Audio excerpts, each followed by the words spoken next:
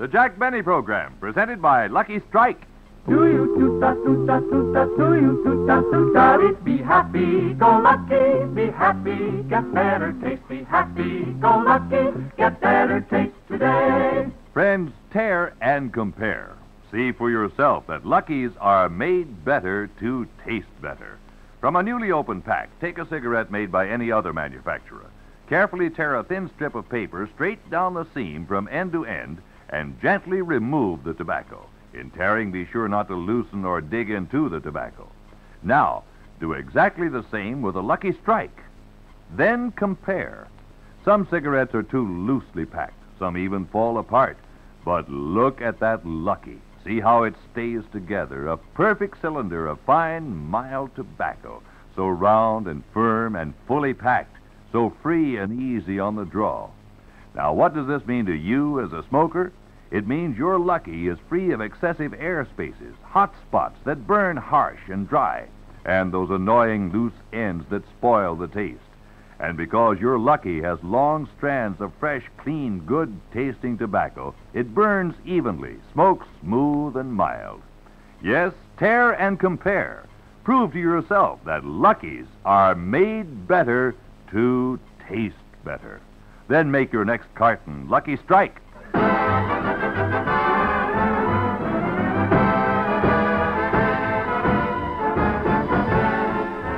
The Lucky Strike program starring Jack Benny with Barry Livingston, Phil Harris, Rochester, Dennis Day, the Sportsman Quartet, and yours truly, Don Wilson.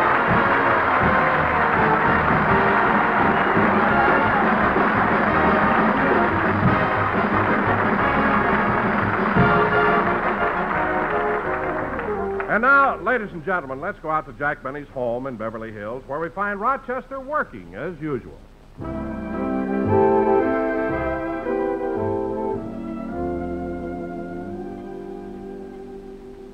I sure have a lot to do. Every day it's the same thing. Work, work, work. Work, work, work. Quiet, Polly. I wouldn't mind, but I never seem to get finished. Got to do the dishes, oh, it's much against my wishes. You're a slow Paul. Got to do the shopping, Mr. Benny keeps me hopping. You're a slow Paul. There's a parrot here who constantly picks on me. He's gonna wind up in a frigazine.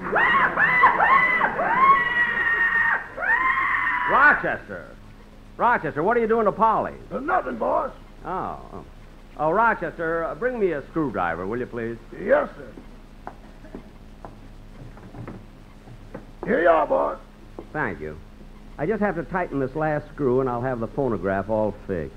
But, boss, this phonograph has been broken for months. Why are you so anxious to fix it? Because Dennis Day sent over a record that he made especially for me to hear. See, I can't understand what's wrong with this phonograph. I tried to fix it once before. Well, boss, maybe if I took this and Oh, Rochester, now look what you've done. You knocked the horn off.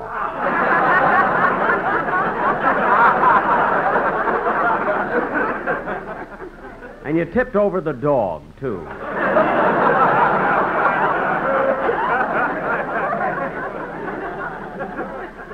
Watch it, will you, kid? I'm sorry, boss. Let's take another look at the motor and see what's wrong. Okay. Hey, wait a minute. Here's a loose wire. I see where it's supposed to go. I'll just take it and put it in. Pull out the plug! Pull out the plug!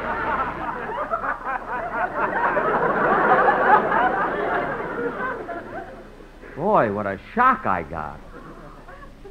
Yeah, I'll bet my hair is standing on end. Should I go in your bedroom and see?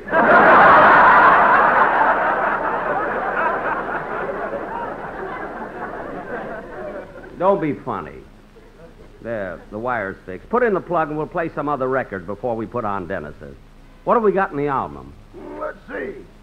I'm Forever Blowing Bubbles, Dardanella, The Sheik of Araby, Keep the Home Fires Burning, Katie, and After the Ball is Over.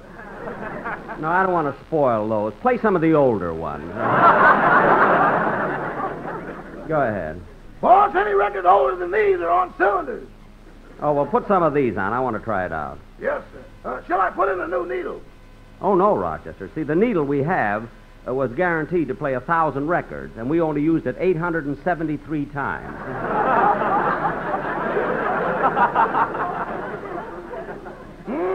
What a memory. Memory nothing. Count the notches on the side of the phonograph. Now, let's turn it on.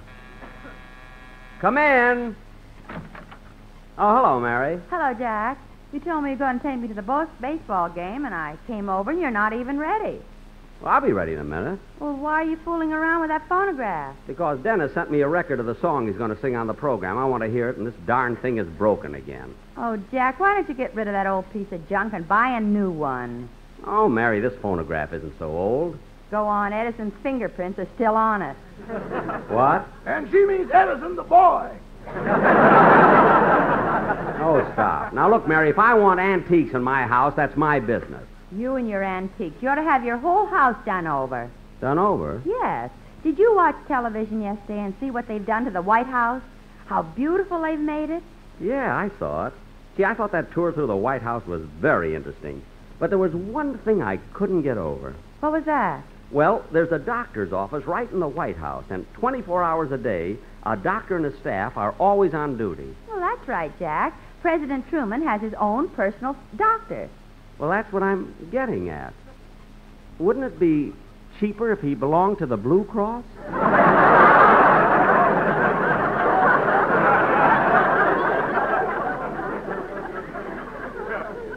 You would think of that. What? I thought it was wonderful the way the entire nation was invited to the White House.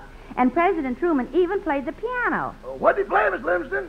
When you say I beg your pardon, then I'll come back. He did not! Did he? No, of course not. Say, boss, I think I fixed the phonograph. Good. Well, come on, Jack. If we're going to the ball game, let's get started. In a minute, I want to hear Dennis's record. Rochester, put Dennis's record on. Yes, sir. What song is it, Jack? Well, Dennis made a special recording for me to hear. It's Irving Berlin's new song called For the Very First Time. Play it, Rochester.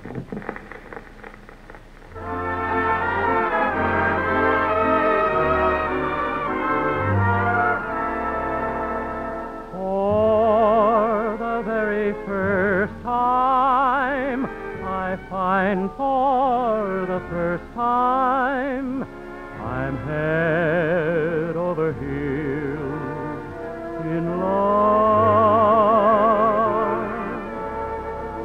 For the very first time, I know that the last time was everything else but love. For the very first time, there won't be a next time. My romancing days are all through.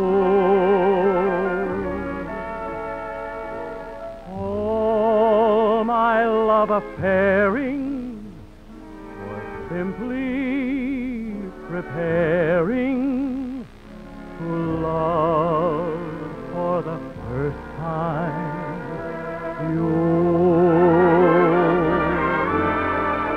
For the very first time, there won't be a next time. My romancing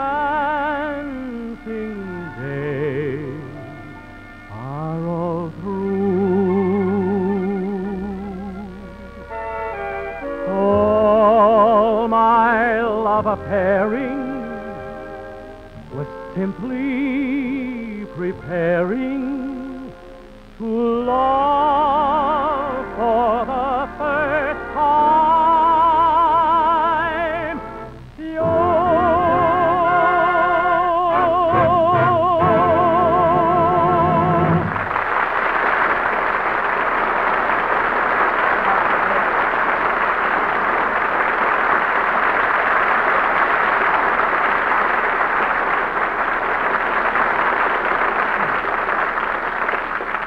Say, Mary, that new Irving Berlin song was very good, and I never heard Dennis in better voice. Oh, I thought he was swell. I thought I was wonderful.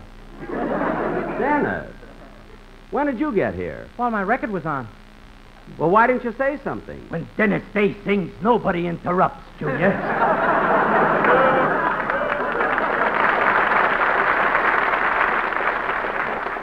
Dennis, I was... Just a second. Everybody wants to get into the act. How do you like that? Dennis. It's a catastrophe. Now cut that out! And take off that putty nose. Now, Dennis, why did you send me a record if you were coming over here anyway? I thought I wouldn't be able to come.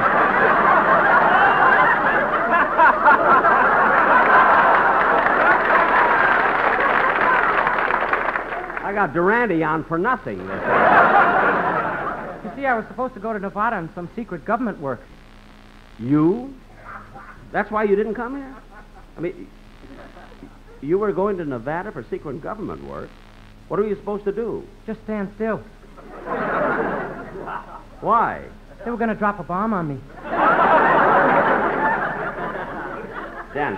Dennis, that's the most ridiculous thing I ever heard. Oh, you're just mad because they didn't ask you. Yeah, I'm mad. Jack, let's go or we'll be late for the ball game. All right, come on.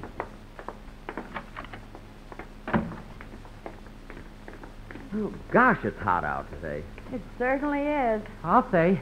This morning, my uncle fried an egg on the sidewalk. What? Dennis, you mean your uncle... Mary, let it alone.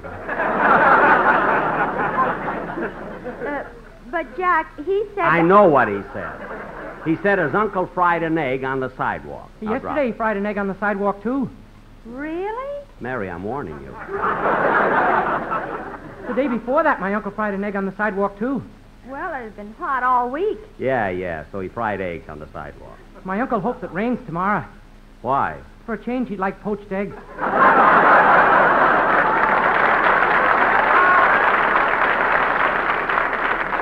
Mary, I asked you. I didn't Look, ask. I asked them. Look, Dennis, Mary and I are going to the ball game. Do you want to go with us or not? I'd like to, but I can't. Good. Come on, Mary, let's go to the game.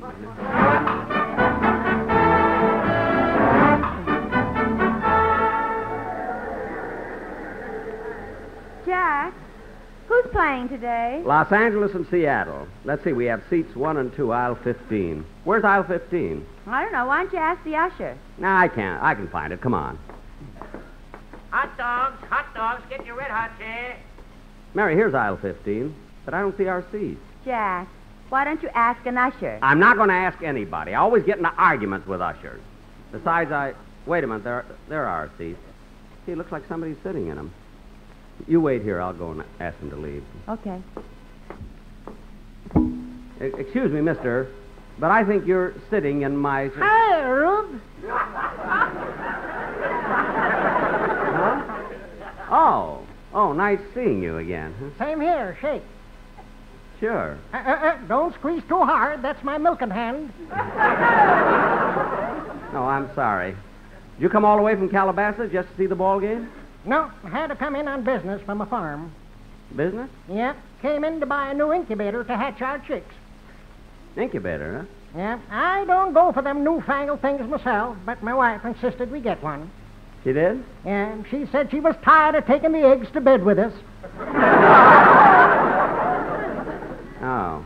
Personally, I like it. You wake up in the morning feeling like a mother. Well, I wouldn't know about that. Now, look, there seems to be some mix-up here. I think you're sitting in my seat. No, well, I'm in the right seat. But look at my ticket stub. Here. Let's see. Seats 1 and 2, aisle 15. Wait a minute. This is the left aisle, 15. You want the right aisle. Oh, yes, my mistake. Well, I better be getting along. The game will be just about... Just a minute. I'd like to have you meet my wife. Your wife? Yeah. Honey, this is Jack Benny. Well, how do you do?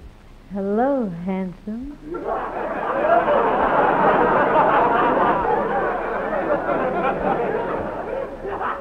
I'm very happy to meet you.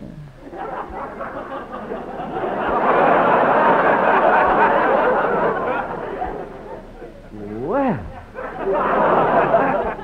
This is your wife? Yep. Ain't as much of a hick as you thought I was.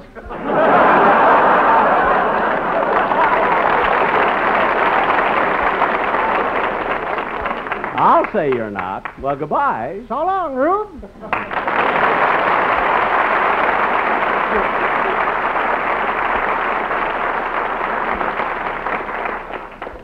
Jack, what happened? They weren't our seat. This is the left side of the park. Ours on the right side. Come on, let's hurry. The Seattle team is coming out on the field. Put on your glasses. That's Don Wilson.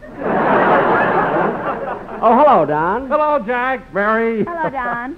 Do you come to the games often? Oh, Mary, I haven't missed a game this season. I love baseball. He sure does, Mary. You know, Don used to play with Denver. That's before he went into radio. That's right, Mary. I played baseball for 3 years. What position? I covered center field. You ain't kidding. Don. Hey, Don. Tell Mary about the time you won the game when you slid into home plate. Oh, Jack, I'd rather not. I'm embarrassed. I don't blame you. Tell me, did they ever find that catcher? What a mess that was. You know, I'll never forget. Hey, I think the game is going to start pretty soon. Jack, what are they booing about? Oh, the umpires are coming out on the field. People always do that. Yeah. Hey, look, Don, those umpires are walking over to the field mic.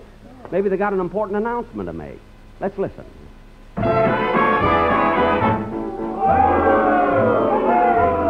Nobody loves an umpire. Nobody seems to care. Our hearts may be breaking from insults we're taking, but nobody seems to care.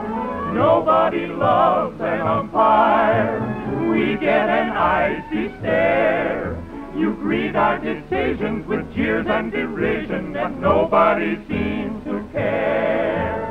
We may be homely, but that's not the reason we're lonely. Although you may doubt us, you can't play without us, so why don't you treat us fair?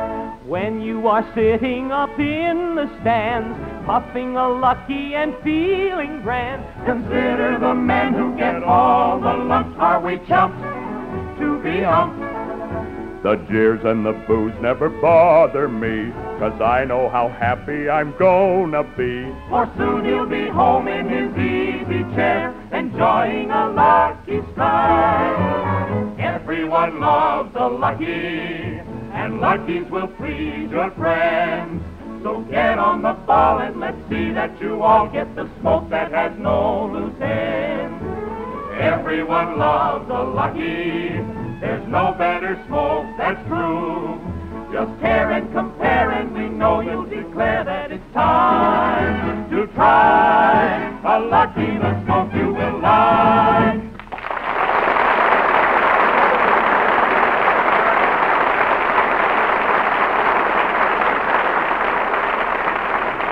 Hey, say, Don, you put those umpires up to that, didn't you? Yes, I did, Jack. You know, Don, you're fat but cute. Really. Well, I'll be seeing you later. Okay. Oh, by the way, Don, would you happen to know where right aisle 15 is?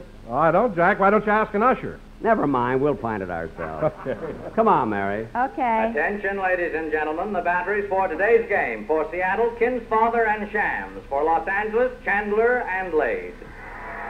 You know, Mary, this should really be a great game today. Hot dogs, here you are. Get your red hot here. Say, Jack, before we sit down, how about getting some hot dogs? Well...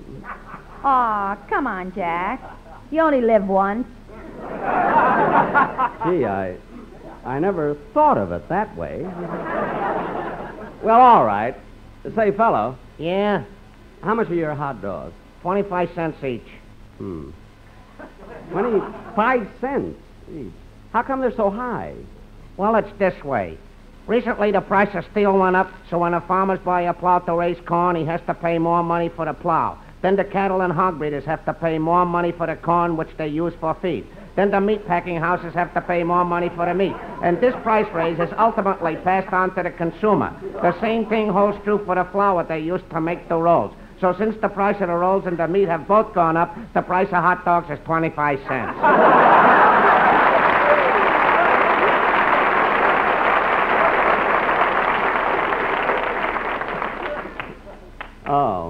was prepared for you this year, Mr. Benny. Look. Last year you drove me nuts with your dickering. Look, fella. Hey, don't you never buy nothing without getting sealed bids? Never mind that. Just give me 2 hot dogs. Okay. What do you want on them? Yeah, I don't know. What have you got on those? Everything. I just dropped them.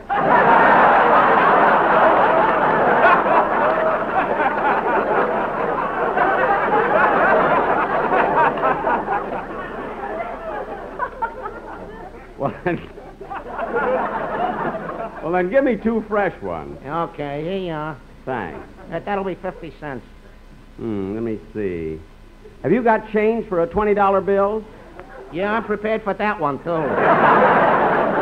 Never mind. Just give me my change. Here you are. Hot dogs. Get your red hot here.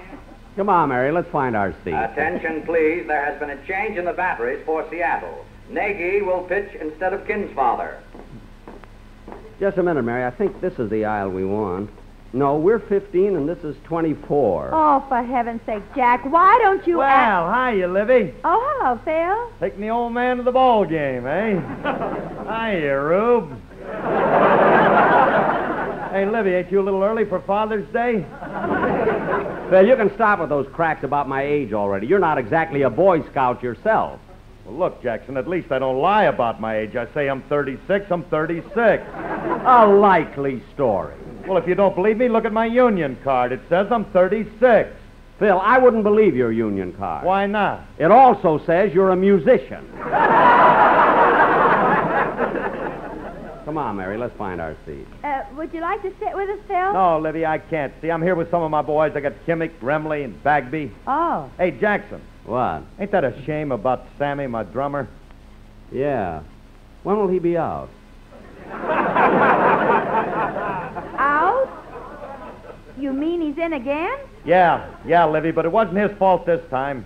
He just happened to step into a clothing store to buy a new suit. Uh-huh. Sammy tried on a snappy gray number and liked the way it fit him. The trouble started when he stepped outside to see how the suit looked in the sunlight. Why should that start trouble? Well, it was cloudy here, so he took the suit to Palm Springs.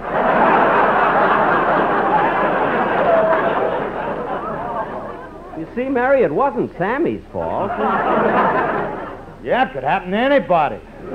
Anyway, Jackson, we'll have to do without him for a while. Well, frankly, Phil, I can't say... Ladies and gentlemen, the first game of today's doubleheader will be 9 innings. The second game will be 7 innings. Come on, Jack. We better find our seat. The game's about to begin. Okay, see you later, Phil. Hey, wait a minute, Jackson. How about a small bet on the game? A bet? Yeah, I'll take Seattle for $100.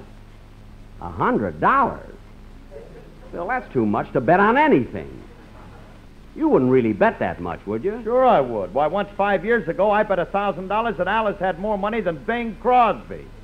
Gosh, did you win? I don't know. They're both still counting. Oh. Well, never mind the bet, Phil. See you later. So long, Phil. So long, kid. Come on, Mary. Wait a minute. Here's our aisle. No, that's 35. We must be going in the wrong direction. Well, this is absolutely ridiculous. If you're not going to ask an usher, I am. Look, Mary, they always have some smart aleck guys here who always... I don't care. I'm going to ask him anyway. Oh, usher. Yes, miss? Here are our stubs. Can you tell us where our seats are? I'm awfully sorry, miss. This is my first day here, and I don't really know my way around yet. Oh. But that's the head usher right over there. I'm sure he can help you. Gee, I guess they must have changed all the ushers since last year. They're so much nicer now. I'll go over and ask the head usher. Pardon me, are you the head usher? Who am I?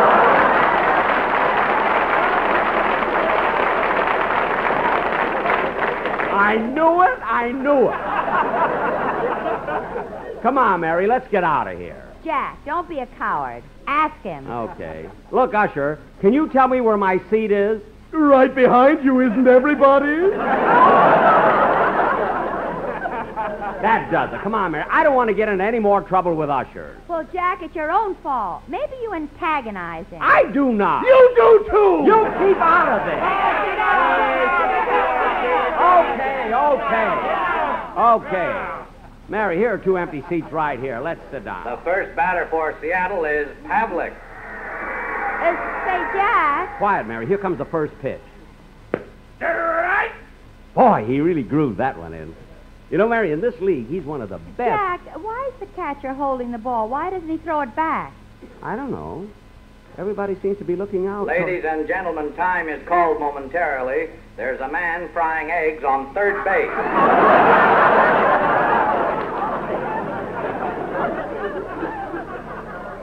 How do you like that? That must be Dennis's uncle. Yeah. Play ball. Gee, that pitcher's got a great wind-up. Where did it go? Where did it go? Jack, look out! Look out! Here it comes! Where? Where? Ooh. Jack, are you hurt? Ooh. Usher, get some water, please. You get the water. I'll stay here and slap his face.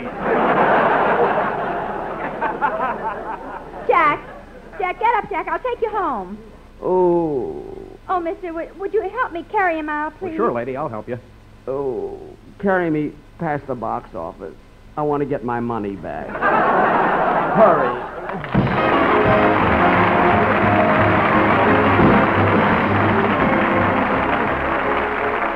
Ladies and gentlemen, the Red Cross has moved quickly to meet pressing human needs resulting from Missouri and Mississippi floods. Funds from the annual Red Cross campaign will be insufficient for the current disaster needs. So please help the flood victims by sending your contribution to your local Red Cross chapter. Thank you. Jack will be back in just a moment, but first... Do you be happy, go lucky, get better taste today. Friends, you can tear and compare and see with your own eyes how Lucky's are made better to taste better. From a newly opened pack, take a cigarette made by any other manufacturer. Carefully tear a thin strip of paper straight down the seam from end to end and gently remove the tobacco. In tearing, be sure not to loosen or dig into the tobacco. Now, do exactly the same with a Lucky Strike. Then compare. You'll see some cigarettes have too many broken shreds and small bits of tobacco, giving you those annoying loose ends that spoil the taste. But you won't find that in a Lucky. Just look at that perfect cylinder of fine, mild tobacco. So round, so firm, so fully packed, so free and easy on the draw. Notice those long strands of fresh, clean, good-tasting tobacco that smoke smooth and even, that give you a milder, better-tasting cigarette. Yes, friends, tear and compare. Prove to yourself that Lucky's are made better to taste better. Then make your next carton Lucky Strike. Do you be happy, go lucky, strike today.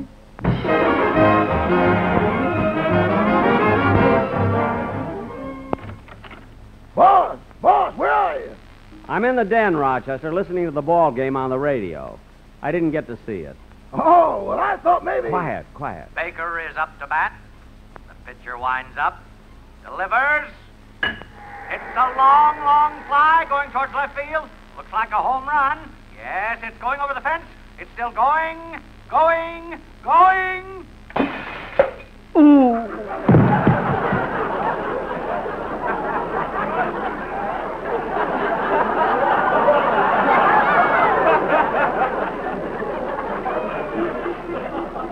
Boss, speak to me.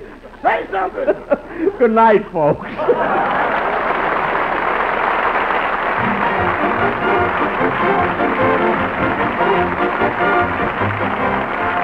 Jack Benny program is brought to you by Lucky Strike, product of the American Tobacco Company, America's leading manufacturer of cigarettes. This is the CBS Radio Network.